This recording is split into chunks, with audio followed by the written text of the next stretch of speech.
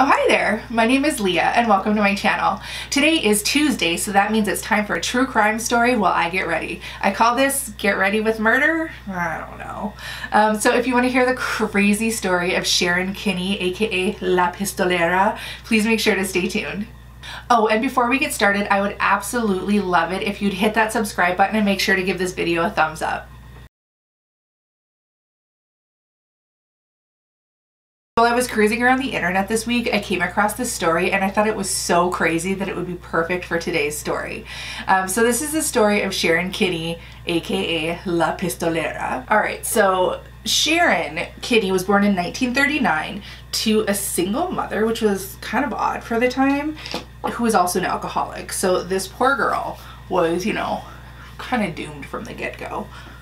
And she lived in a small town in Missouri, so her alcoholic mom, not a good situation. So when she was 16, she met and fell in love with James Kinne. He was 22, so he was an older man, and they ended up having a summer romance and fling that got physical. You know, it happens. Teenagers are horny, that's how it is. So he was actually really religious, which was such a surprise to his family when they found out that Sharon was knocked up. And they found out right before James happened to be going back to college in the fall. Well, it turns out she wasn't actually pregnant. She just lied so she would get him to stay with her because, Ob's home life was not awesome. So they ended up getting married. She faked a miscarriage, as you do when there's not actually a bun in the oven. And then ended up actually getting pregnant a very short time later and ended up having their little girl. And that was in 1957, and her name was Dana or Dana. It's spelled D-A-N-N-A. So, I don't know. I guess it could be either. It could be Dana or Dana. For the purposes of our story, it's going to be Dana. So she has Dana in 1957, and by 1960, they have another little baby named Troy. But, it's been 3 years, total young marriage, not under the greatest circumstances that they got married. Marriage is on the rocks. Basically, Sharon wanted to have a fancier lifestyle than their middle-class life afforded them, and there's also rumors that she was already having an affair. So let's see, they got married when she was 16. She's not even 20 at this point. She told James that she wanted a divorce. So this was in 1960. She wanted a divorce, $1,000 to keep the house and to have custody of Dana only, and he could take Troy. So he talked to his parents about this. He was still really young. He was only, what, 26 at this point. So he decided to stick it out, try to make the marriage work. They've got 2 kids, things will get better. They're still young. Okay. So on March 19th of 1960, James went to go lay down for a nap, and he never woke up from that nap because he was shot in the back of the head. So Sharon called the police, and when they showed up, she told them this story, that their daughter Dana was allowed to play with her father's .22, was cleaning it and playing with it, and likely accidentally shot him in the back of the head while he slept. So no charges were filed. It was ruled in as an accident, and Sharon got the life insurance money from the death of James. So after she was given her life insurance, James's life insurance, the first thing you do is go out and buy a new car. So she went to the local Ford dealership, bought a brand new Thunderbird, which is very practical family car. And while she was there, met sales guy Walter, and she and Walter started having an affair. Mind you, this was less than a month after her husband was accidentally killed. So very shortly after the start of their affair, Sharon told Walter that, oopsies, she's pregnant again. But Walter, he was married and he didn't want to break up his marriage. So what do? You call his wife and you tell him that you want to meet because you have something to tell her. Well, so she met up with his wife, Patricia, and Sharon told Patricia that Walter had been having an affair with her sister, Sharon's sister, and she felt that Patricia just really should know about this affair that Walter was having with Sharon's sister. So for this conversation, Patricia was dropped off by a friend to go talk to Sharon about her sister's affair. and was seen getting into Sharon's Thunderbird and was never seen or wasn't heard from again. When Walter got home that night and Patricia wasn't there and he couldn't find her, he was immediately suspicious of Sharon because clearly she's a little bonkers.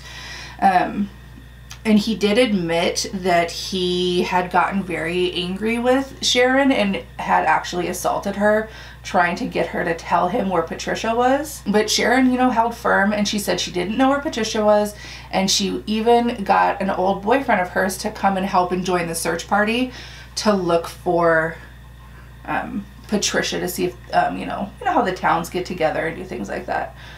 So she helped look for her. So when the search party was done for the day, I have a weird smudge.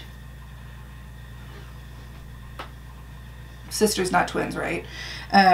Sharon went out with an old boyfriend and they decided to go to like a makeout spot and go like get busy in his car. And while they were out there, she says like, oh my gosh, what is that out there? I see something in the like reflection of the headlights out in the field. What could it be? Go investigate. So she makes him go look, and lo and behold, it's Patricia's body. Sharon told her old boyfriend John to take her home immediately and not tell the police, because that's exactly what he wanted to do. You know, like a normal person does when you find a dead body of somebody that you know is missing on the side of the road. She wanted him to take her directly home and then tell the police, but not to tell the police that he was with her when they found the body. So he said, yeah, okay, I mean, that sounds totally fine and normal. I'll take you home, but I won't tell anybody. So what he did was take her home, immediately go to the police station, tell the police that they found the body and that Sharon was definitely with him when they found her very, very easily. So guess what? Sharon was arrested for the murder of Patricia and her husband, James. And here's where it starts to get like even weirder. So they put off her initial trial to so she could give birth to her third child. And then after that, when the trial finally did go forward, she was acquitted of Patricia's death, but found guilty of James's death. So she was sentenced to life in prison in 1962. In 1963, her conviction was overturned on a technicality, and I don't know exactly what it is. I can, you know, find it if you guys want. I'll actually put the link to Murderpedia below. That's got like the crazy detailed information. So then a second trial was held, and that was deemed a mistrial because they found out one of the jurors had used one of the lawyers for like, you know, their own lawyer at some point in their life. So I guess that made the whole thing a mistrial. Then there was a third trial, and the third trial was also a mistrial because the using the shade Enchanted was split 5-7. So because they couldn't come to a unanimous or even a good majority vote. So mistrial again, she was acquitted again. And then the summer of 1964 rolls around while they're waiting for her fourth trial to these very obvious crimes to begin. She had a new Latin lover, and his name was Samuel Pugliese. So maybe he wasn't Latin at all. They just went to Mexico. Her and Samuel got in a big old fight, and she's like, I'm out of here. I'm going down to the bar. She goes down to the bar and she meets a local man named Francisco Ordonez. And guess what? They go back to his hotel room. I love Sharon. She's crazy. So, Sharon, Francisco, not the guy she went on vacation to Mexico with. He's in their room thinking that they're still in a fight. Well, she and Francisco go to Francisco's room. An argument ensues. Francisco gets shot and killed. When a hotel employee comes to the door to see, you know, what the gunshots are all about, she shoots him too. So Miss Sharon, of course, gets arrested. Mexican officials take her back to the U.S. Embassy, where she basically says that she's shot men. This is quote, I'm going to read it to you from the thing. The quote is that I have shot men before and managed to get out of it, and thus earning her the nickname La Pistolera by Mexican newspapers, which basically means the gun woman, or, you know, pew, pew, pew. So during the course of her investigation in Mexico, they did find out that the gun that was used to shoot the two men in the hotel was actually the same gun that killed Patricia. So she was clearly guilty, but thanks to double jeopardy laws, she couldn't be tried for those crimes again. So now she's in Mexico. Killed a guy, wounded another man. She goes on trial and very clearly is guilty and is found guilty. And then she is sentenced to 10 years in prison. So she appeals this because she thinks she can, like, she thinks she's above the law and can get away with literal murder. So many little toothbrushes. So upon her appeal, this is great. So upon her appeal of 10 years, she was, so for murder, attempted murder, she was given 10 years in a Mexican prison, which is probably not awesome.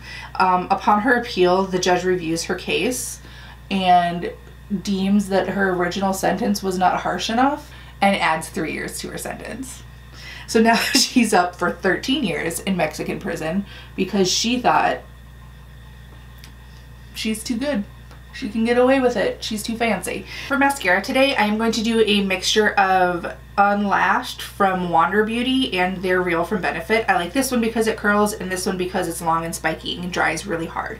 So she's given 13 years in prison, goes back to prison, and somehow in 1969 manages to escape prison.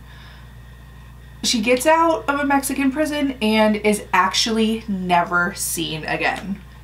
To this day, nobody knows what happened to Sharon Kinne. She has this crazy story and got away with it scot-free. Like, everyone knows that she's guilty, but she's out there living her life somewhere. I'm using ColourPop bronzer and blush today.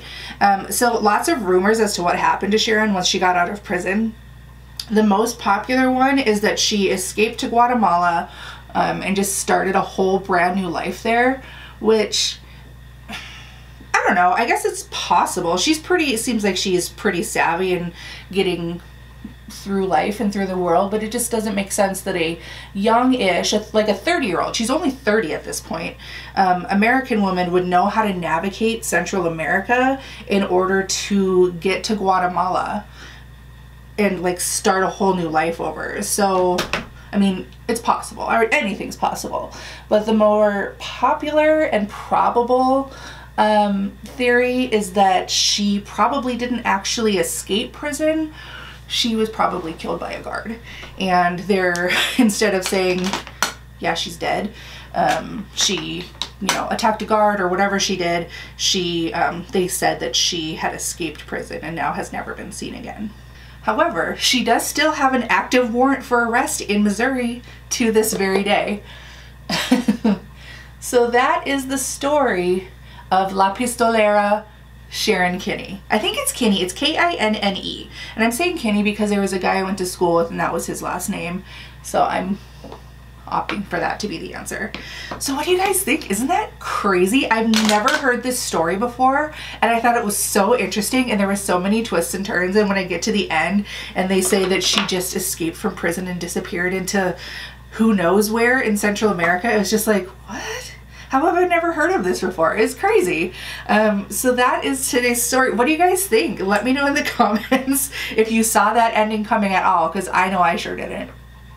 Oh, I am using, okay, and I'm using the NYX Sweet Chateau in Bottoms Off, which I hate the name of it. I just think it's a pretty color.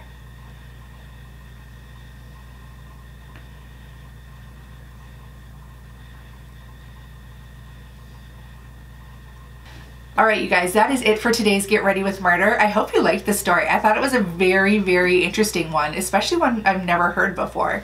So if you guys like this, please, please, please make sure to give this video a thumbs up and hit that subscribe button. It really, really helps my channel. And I love you forever. All right, have a super great rest of your day, and I'll see you in the next video. Bye, bye, bye, bye.